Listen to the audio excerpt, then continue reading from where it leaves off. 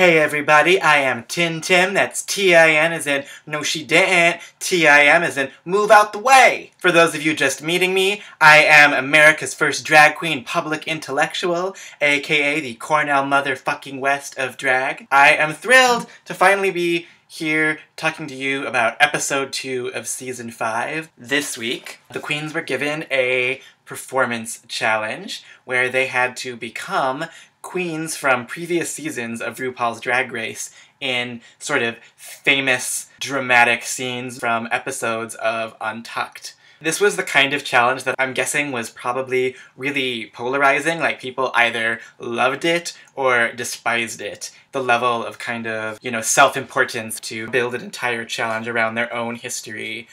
I thought that it was brilliant, kind of meta level of the show, commenting on the show, self-mythologizing, right, like creating their own history, and rather than making it an acting challenge, to have the queens lip-sync to the spoken words of the actual queen, I thought was brilliant. It's not anything we've ever seen on the show before, and it's something that there's like a history and precedent for in the world of drag, and it is also a very drag-specific skill that is incredibly difficult to master, even for some really experienced queens. So I thought that was very cool, and what made it even better then, to have Ru call upon lipsynca and kind of teach the children. Lipsynca is a legendary figure in drag history, and what's really cool about her is that she kind of brings together a lot of these different elements within drag and drag history. So there's kind of this camp element as far as like,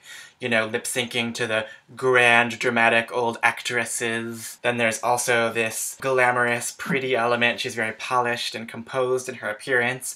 But then she was also part of, the kind of downtown Manhattan performance scene of the 1980s. This kind of underground freak drag scene. Places like Pyramid Club, where RuPaul and Lady Bunny also performed, calls upon that history and places the show in the context of that history in like a really cool way. Moving on to Monica Beverly Hillz. The first thing that I want to say about this is just that Chicago could not be prouder of Monica and happier for her. I think what she did showed great courage.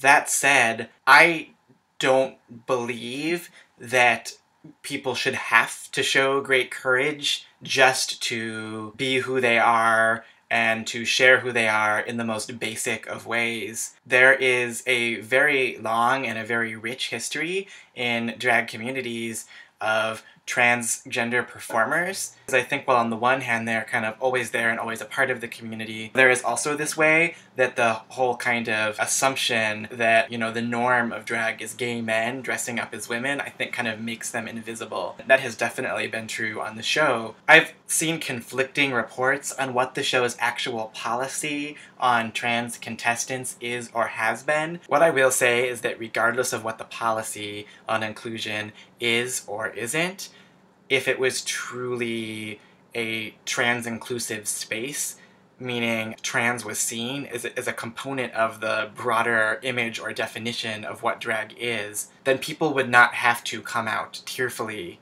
on the runway and then have that kind of exploited for the dramatic effect of it. And again, like whether the show allows trans people or doesn't officially in their policy, Monica, for whatever reason, felt like that was something she needed to hide to be accepted, to be a competitor. And that, I think, does real kind of psychological, psychic damage. There's a really great piece by a trans performer as well as activist nonprofit worker here in Chicago named Precious Jewel that I will link down below, where she talks about being approached by producers of the show actually to send an audition video and then having to pretend to be male identified again for the sake of the video. The decision she went through about whether or not to do that, what did that mean for her and her identity and her activism, and how she uses the video now as a teaching tool with young people. It's a really great, really powerful piece. So while I am happy that the show has made space for Monica and made the space safe for her, I do still think that there's this way that it has constructed the norm of drag as gay men in a way that I think has the potential to, or has pushed, trans performers to the margins And, I think that's a problem on the show and in the broader drag community. Either explicit or more unconscious, internalized kind of transphobia, this desire to distance what we do as artists from being trans to not be associated with transness. Overemphasize that to the point that I think it stigmatizes. People act like identifying as women somehow gives trans folks an unfair advantage as performers, but I think that it takes just as much work to prepare and to perform. The notion that if there are trans folks that have made decisions to pursue biological interventions of one kind or another, whether that's hormones or surgeries, that somehow means there's less to have to transform, so like it's less work or something. First of all, my general experience of trans etiquette and, how to be a good ally to trans communities. You honor whatever people's self-identification is, you use their preferred pronouns, but to ask them about their choices about things like hormones or surgeries is, not considered, is considered invasive and, not really good etiquette. Second of all, I don't think that hormones or surgeries or whatever are any more of like an unfair advantage or whatever than any of the other things that male-identified drag queens do, like, plastic surgeries, etc. I think there's this desire to kind of like start from some even place that doesn't really exist. No matter how you identify, if you identify as a man, if you identify as a woman, when you're not on stage, you still have to bring your A game, and I think that's just as challenging regardless. I hope that we can see both the show and the broader drag world, as well as the community of fans, become more of a trans-supportive, trans-inclusive space. That is all for this week. Thanks for joining me, and I look forward to chatting with you all again for episode 3. Mwah!